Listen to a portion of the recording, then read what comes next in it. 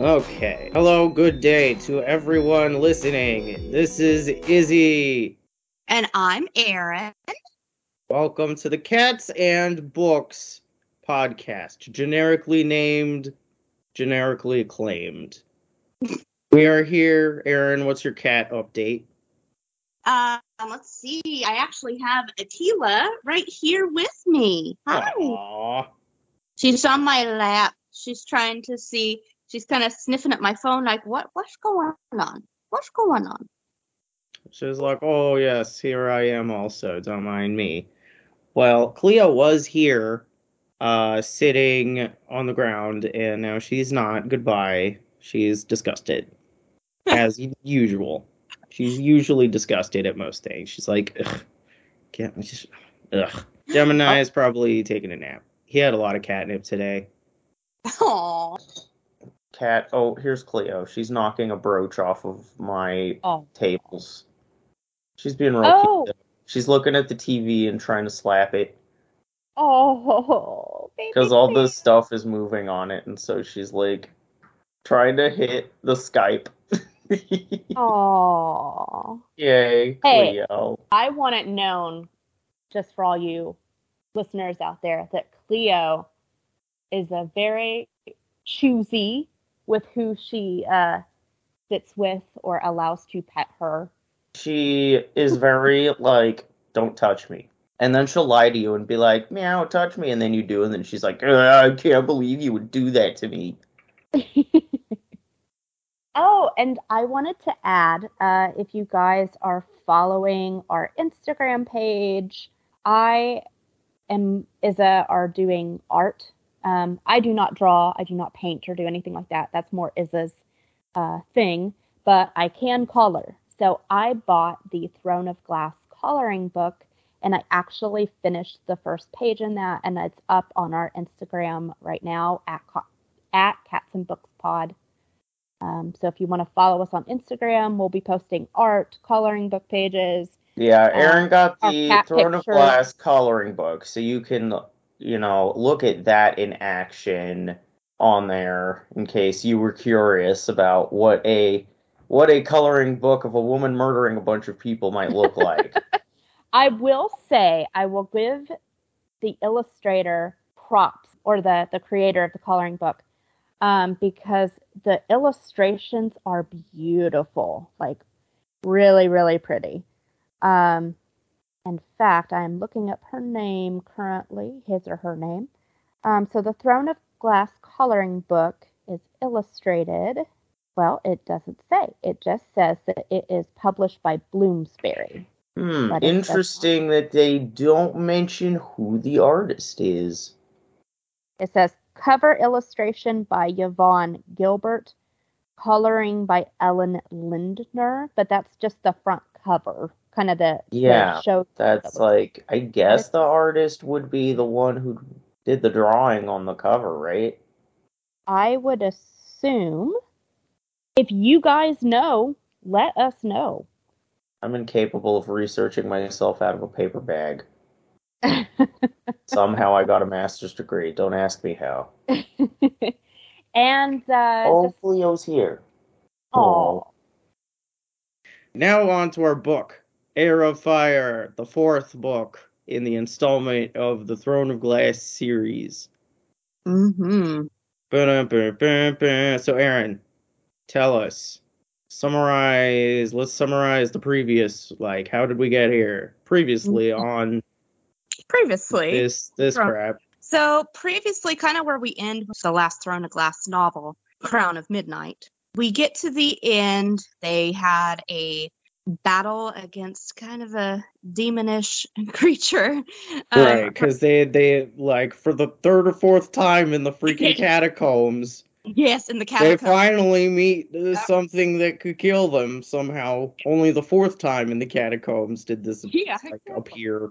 And then they're like, oh god, they got sucked through a portal, everybody almost got eaten. Selena turned into a fae.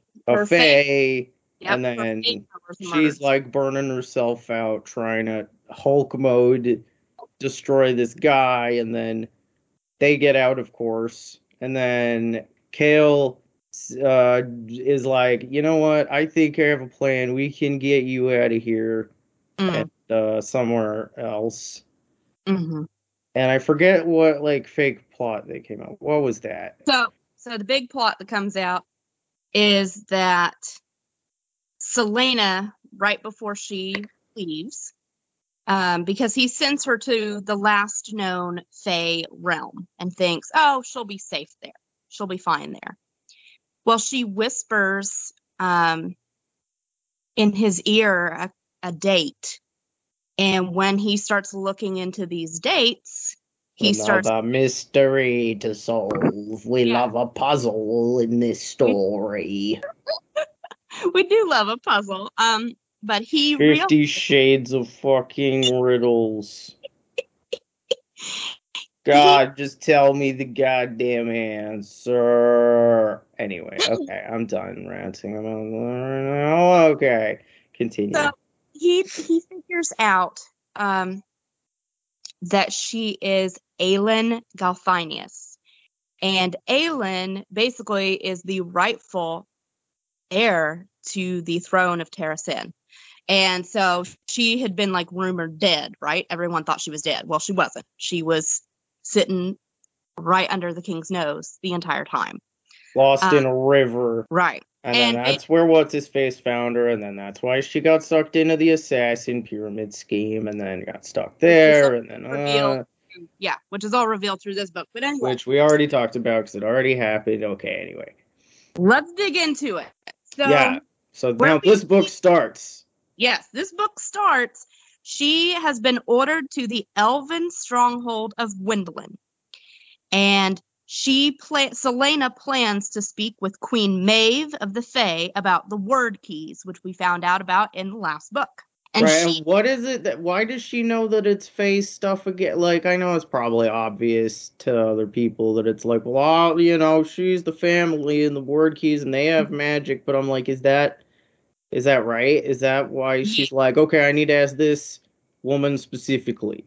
Mm-hmm. And because if the king has even one of the word keys, which we kind of figure out. She does.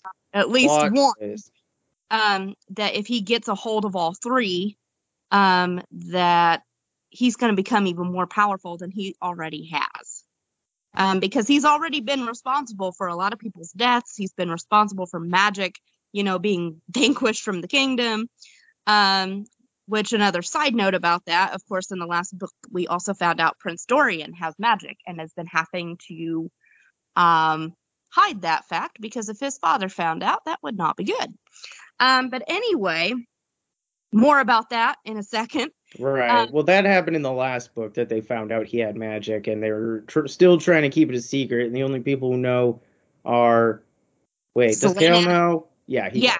Kale and Celaena. Those are the two people. Because they were there when the whole shebang with the monster happened in the crater. And how convenient that Dorian just had a dream that was like, you better go help your friend.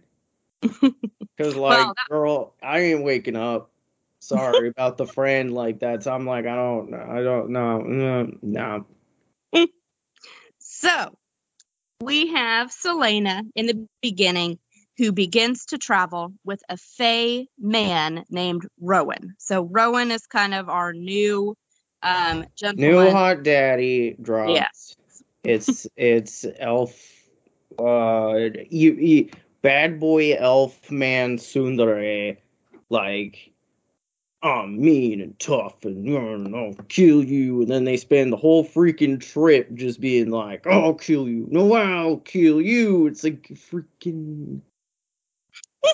Well, anyway, while we've got that going on, we kind of have like two stories going on within this book. So you get pieces with Celaena and Rowan, and you get pieces with what is happening in the kingdom of Ardalan with who she left behind, which is Cal and Prince Dorian. And not to jump the gun, but we start hearing about the witches in this book. Yes. And so, forgive me. So actually there's kind of a third plot line. So forgive me. There's like three weaving stories. Mm-hmm. So right now I'm going through my notes, and my notes are in order of events happening. So so forgive us. This will be kind of a three-part story. So, we bouncing. One of the quotes that I have right here. So this is regards to when she gets to the queen, the Fae Queen. So Selena gets to the Fae Queen. Right, after arguing and fighting and getting beaten up by the other guy because he's like, you got a freaking loud mouth, keep talking shit, gonna keep getting hit, and she doesn't shut up. Just kidding, that's a biased opinion. He was also being a huge tool and, like, insufferable, so I definitely understand why she would want to beat his ass, but, like, it was a mistake. So anyway, so all that happens. Then they get to the castle. Okay, Aryn, take over. Sorry about it. Yeah. Okay, so I have a couple of quotes from this interaction because I thought, these are kind of important. So, this is from the book. It wasn't the carved oak furniture or the faded green drapes or the warmth of the fire that made her stop dead. It was the dark-haired woman seated behind the desk, Maeve, Queen of the Fae. Okay, wait. Okay. The funniest part about this whole thing, sorry about all the jostling, I'm like moving my hair around. No, but the funniest part about this whole thing is that she's talking about how she's like, why is this royal queen Fae woman in a freaking garbage-looking office behind a desk? Because didn't you catch that in the reading when they were like, it seemed weird that such a, all-powerful queen was sitting behind a desk. Yeah, like it's this really shitty. That is weird. Why is it? Why? Remember, because the Fae don't have any power, so I kind of get the feeling, even though the Fae stronghold, is a nice-ish city, they've basically... But I thought they did have powers. No, I'm not saying that. I mean that they're kind of just that the Fae have been kind of jostled together, and that they're not wanted in the kingdom. And I kind of get the feeling that they don't have, the best. Is it kind of like the Fae have been sequestered by the people in power?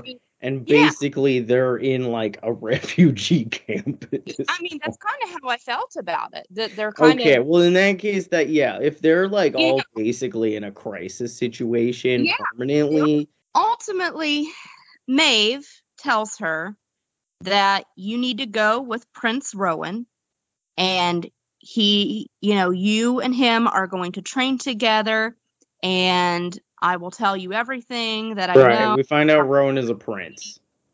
Because of course he freaking is. Of course, yeah. But ultimately... How many princes does one bitch need? She's like, I'm a princess, and you're a prince, and you're a prince, and you're a guard. That's fine, I guess, whatever. You're basically a prince, so it's fine. But anyway, okay. I was going to say, let me dig into it.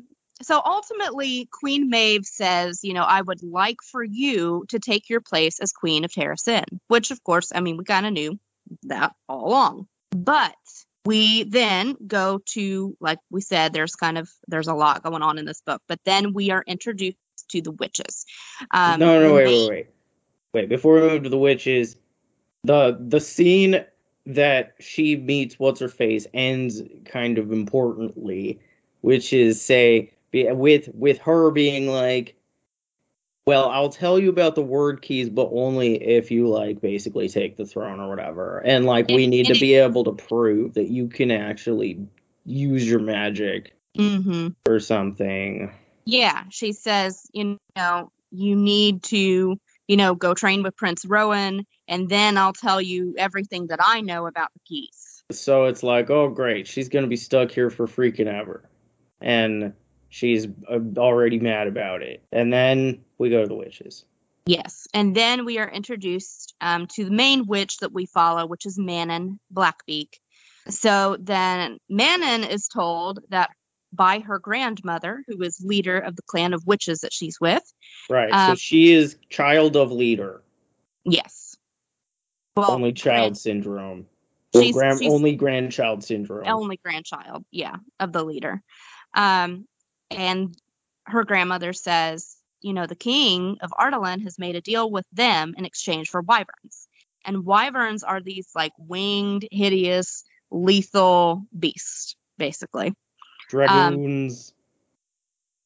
So that's kind of where we... They're not really dragons, are they? There's some other thing. No, they're wyverns. So what's the difference between a dragon and a wyvern?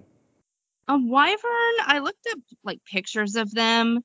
They kind of look like dragons, but they're... Are they more snaky? Yeah. They're kind of... They're less like lizard, more snake. Yeah. I don't know. I'll figure it out. So a wyvern, according to... They have 2 legs. So wyverns have 2 legs.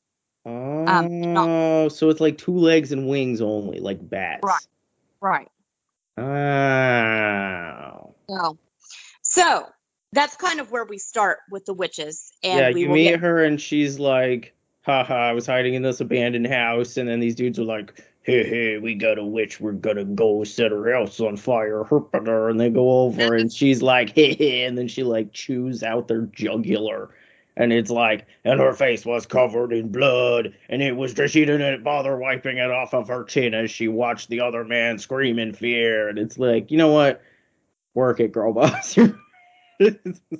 So, we are introduced to her and the wyverns. That's kind of where we start with the witches.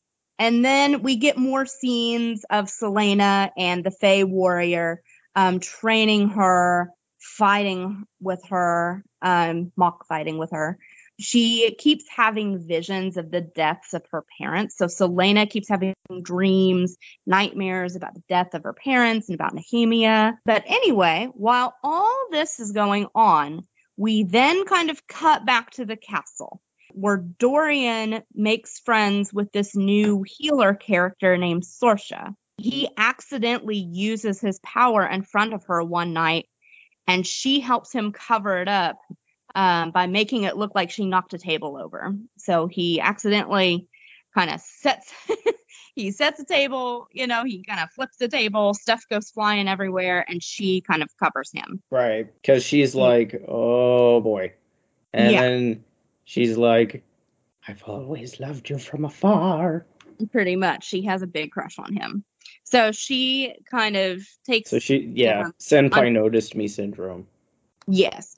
He is kind of taken under her wing because she has ways of kind of helping him suppress his magic. Meanwhile, we have this newer character. Again, another new character. Again, what I said about narrowing the cast. They were like, all right, bored with the other ones. They're all dead. Don't worry about it. Well, in this one, we have a new kind of champion for the king named Aryn. He is actually working undercover. He's working undercover for the rebels as well, which Cal finds out and kind of trails him one night, discovers he's working for the rebels, and Aryn tries to Aryn, sorry, again, guys, these fantasy names. She needs a guy. I kind of thought it was Aryn. Is it? Okay, anyway, Aryn, he tries to kind of kill Cal, but Cal's like, whoa.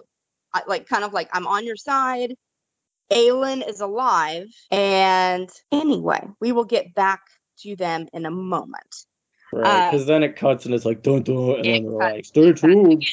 Yeah, so then we're going to cut again to Rowan and Celaena continue to train, and he's trying to show her how to shift into her Fae form kind of on command. She finally does. She continues to grieve Nehemia. Yeah, she does a terrible job. And then, what's his face? Rowan makes fun of her and is like, haha, you're a pathetic piece of crap. Yeah, and he's kind of being shitty, kind of on purpose. He's trying to get her power to, show its full form. Then he's shitty. Yeah, and she tries. Yeah. Toxic boyfriend syndrome. Yeah, pretty much. She tries to leave, and she gets angry with him, and she tries to leave, and she seeks out shelter in a cave. And then some skinwalkers show up. So Rowan, of course, also shows up. So Lena then shifts into her Fae form and, of course, allowing her powers to work.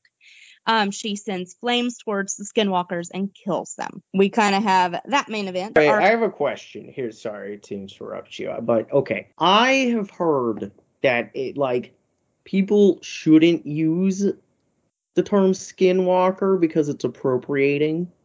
I have heard that too. So I'm wondering if this was maybe a bad choice. In the book, the term skinwalker is used to depict a creature that has no form. It steals skin off of dead Fae folk and wears them to trick others into trusting them, I think. Does that sound right, Aryn? Yeah, that sounds about right. That sounds kind of like what they were dealing with monster-wise in that book. In the plot, they are introduced to the skinwalkers as a plot device to get Selena to show off her elf powers, because suddenly they're in danger and she's not prepared and she has to, I don't know, find strength within herself to do magic and get them away. And I don't know, Aryn, is there anything important about this scene we need to know? Well, it does make her, because she's so panicked and scared, it does make her do her full Fae powers. So it is kind of an important part of the book because it's kind of the turning point where with her magic and with her being able to use her magic in a more powerful way. The skinwalkers are a Navajo cultural being, and we've been running into issues where random people who don't really know anything about Navajo culture, or even if they do, they will take the term skinwalkers and include it in their fiction, but incorrectly. And so it's Yes. this is one of those times where it doesn't really appear that the author, Sarah J. Maas, maybe knew that this was something that was going on with specifically J.K. Rowling. She came under fire in 2016 for using the name and characteristics of a skinwalker, trying to honor Navajo culture, according to her, but her version of the skinwalkers was inconsistent with the cultural concept of skinwalkers. Sarah J. Maas, I'm sure she's a lovely person. I just get the feeling she did not she really may not understand that was not just sort of like a cryptid that was available for grabbing. It's not like Bigfoot. Nobody cares if you take Bigfoot and throw him in a story. Or maybe they do. Actually, maybe they do. I don't know. Maybe they do. I don't know. Email us if they do. I'll look it up later. As Aryn and I, are not Navajo, it is none of our business to know what skinwalkers are or how they work within the culture. Nobody needs to explain that to us. It's none of our business. So then we go back to the witches, and I wanted to cover, so we have 3 witch covens in this book. We have the Blackbeak Coven, we have the Yellow Legs Coven, and we have the Blue Blood Coven. And each of the 3 are kind of, they have their own sort of leader. So Manon, who we, are introduced to, is supposed to be the leader of the Blackbeaks. Iskra is supposed to be the leader of the Yellowlegs. She's the clan heir. And then Petra is the Blue Blood clan heir. I have a question. So, yes. So Baba Yellowlegs from the last book was from the Yellowlegs clan, but was she a leader, or what was she wasn't a leader, but she was part of that clan. Oh, okay. So they basically were like, oh, one of us. Yeah. She did. Well, because I thought she was had a special spot somewhere, but I could be misremembering it. Since everyone's a prince in this book, who freaking knows? Yeah, it's kind of, again, like I said, kind of confusing because she has like 20 characters. It can be I will say these books, if you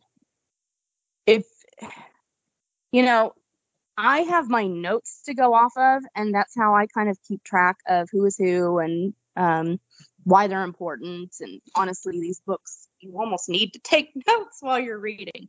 But anyway, so we have the Wyverns, and these 3 leaders or clan heirs, they're wanting to stake their claim to the biggest Wyvern, which is named Titus, while they are waiting to kind of fight for the honor of having this Wyvern.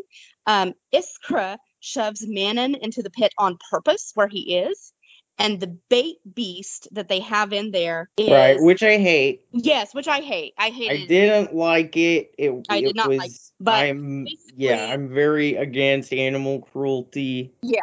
Oh my god. The bait beast. The bait beast in the pit is saved by Manon, who chops off Titus's tail to save the bait beast. Which everybody's probably mad about because Titus was like the freaking guy. He was the guy. But the bait beast, in turn, kills Titus. And Manon... Yeah, the bait beast, like, pulls a fast one and is like, honestly, die. Exactly. But the bait beast kills Titus, and then Manon stakes her claim on the Wyvern, and she says, I want this Wyvern. This is the Wyvern that I want. You all, thought he was the underdog, and guess what? Yeah, she was like, this is a cold-blooded killer. Yeah. So she takes that Wyvern for herself. And then we go back to the kingdom, and Cal and Aryn have been helping each other build the sort of underground movement. They're helping each other with information that they know. Prince Dorian... Yeah, he's so suspicious. Dorian gets curious. Like, what is going on? He's like, I'm not a freaking idiot. And he follows them one night, and he overhears them talking, and that's how he discovers that Celaena is Aelin Dalthinius. They are so not subtle. Like the number of times some rando can just like sneak up and be like, ooh, information that's very sensitive. Like, what if that was a freaking other guard or like... They were in the tomb. I mean, they were in the freaking passageways again. Yeah, they thought they were in private, but they were not. Oh. So Celaena continues to train with Aryn, and we get this sort of scene that is, I thought, very, I don't want to say, it is heart-wrenching, but it's also, I think, the point in my mind as I'm reading this book.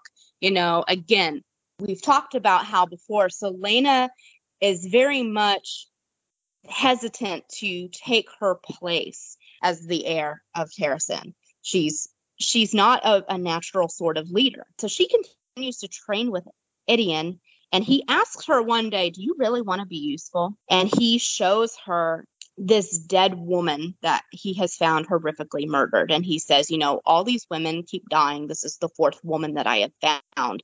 And he's like, you can be useful to people. You can be useful to your people, to your kingdom.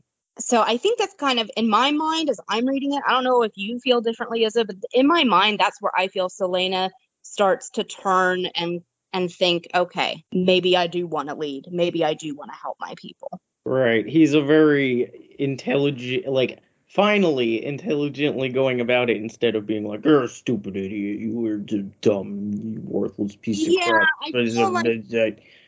Yeah, I feel like at first, I understand why he was being kind of rude and snotty. But I think at heart, he does love Aelin. I don't even mean in a romantic way. I mean, he loves her, he respects her, and I think the problem with those two, where the heated arguments come from, she doesn't want to take her place, and he sees the potential that she has. And I think it's really frustrating for him because in his mind, he's thinking, our people are dying. There aren't that many of us left. We're all in this little, stronghold, basically. We've been, to him, I think it's very frustrating because he's like, you are the rightful heir to this entire kingdom. You're right. You could change this for all of us, but will you? Mm-hmm. Will you set aside your own desires for Right. like the greater good of your people who need you to step up because you're still alive. Right. And yeah, so that's cool. Like I appreciate that conflict. I like that sort of character development. I mean, I know that the fighting and the romance, it can be kind of all right, it can be kind of annoying and teenage boppy at times. It's like, oh boy, more training. Yeah, but at the surface, I think if you go deeper into it and you really get into the mind of these characters, then you start to realize, okay, why is Rowan being such a dick? The reason being, he's watching his people die. He's watching, these women, for example, right. dying. He's like, why does this keep happening? He's like, I'm trying to keep my people alive. Our people are dying, and you're He's like, I need you to get your shit together. Right. Get good. And start freaking helping us. Because all this time, you've been wandering around doing some other crap. Nobody knew who you were. You didn't know who you were. Now you're here. And it's time. You gotta step up to the freaking plate. To follow on what's going on with Dorian and Sorsha, she keeps trying to find ways to suppress and control his magic so that he doesn't, blow up in the middle of his father. And of course, she's trying to hide him and find ways. She takes the fall for him accidentally his magic blowing up a bunch of crap, and then she gets yelled at about it. But then he's like, "Yeah, no, it's chill though. I still want her as my healer." And then the older healer's like, "All right, that's suspicious." That's suspicious. It's like, okay, Prince. But they end up becoming romantically involved. They're actually, and honestly, I really like them together. But side note, then we go back. I told you guys this one. Yeah, I like Sorsha as a character. I do too. I feel like she did a lot with her, and it was cool. But I also feel like I want more. Yeah, I do too. I'm like, this is good. We're going in a good place. More. I did want to go back.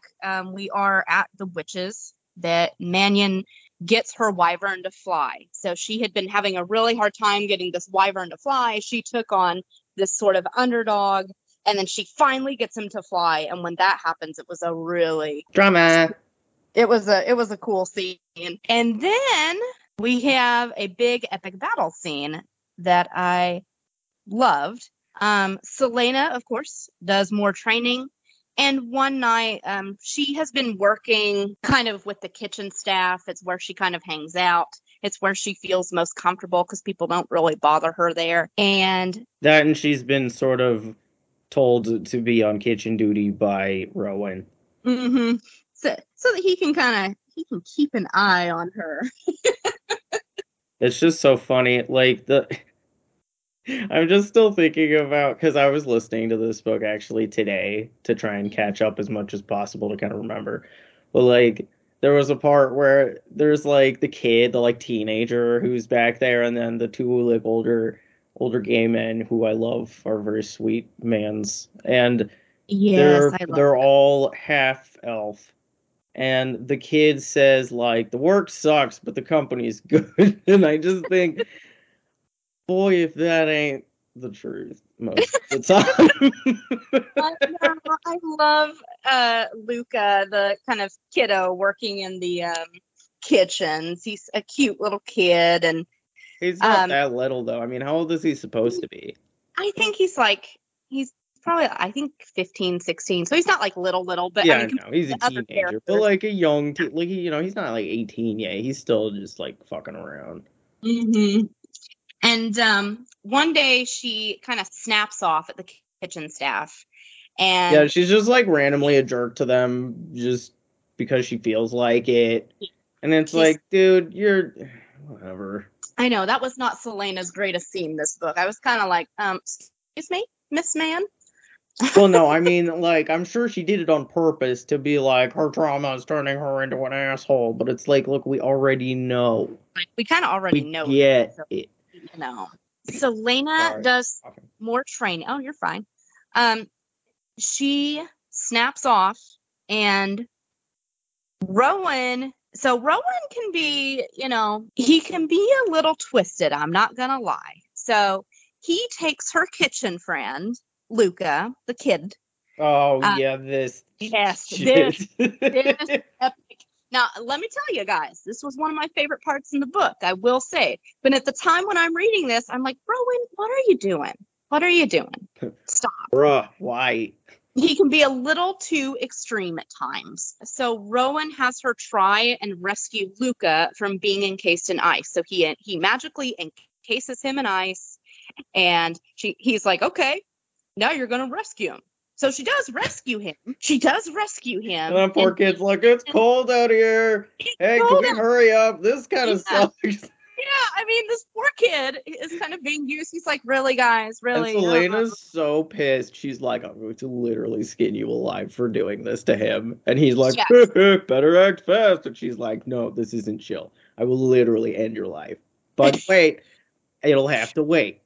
It'll have to wait because a huge monster comes through and whips up through the ice. Surprise, there was monsters. And then after they kill that monster... Oops, all monsters. Yes, all the monsters. Real monsters. This is a joke for Gray. Anyway. Well, she goes up to Rowan and she's like, you never bring any of my friends or this kid into training ever again. She says this is absolutely not okay. It's horse shit. So we kind of end it with that big battle that happens with the ice, at the ice, where he encases poor Luca. Well, yeah, because we need to figure out, we didn't talk about what happens at the end of all that. Well, what happens is... Like, all we said was he was encased in ice and the monster shows up, and then what does she do again? Doesn't her shit, not work? For some reason, I remember her magic not working. Yeah, they fight the monster, and then she tears Rowan a new one. Yeah, but nothing happens because nothing happens. She just yells at people and then nothing happens. Well, it's not that nothing happened. That scene that happens after is the scene where we find out all of Rowan's history, where he's like, I had a wife, basically, and she was pregnant, and I didn't know. And wait, why is that when we find all that out? Well, because it happens, well, not like at the water scene. That's not what I mean. I mean the battle scene. That kind of happens, after the battle scene.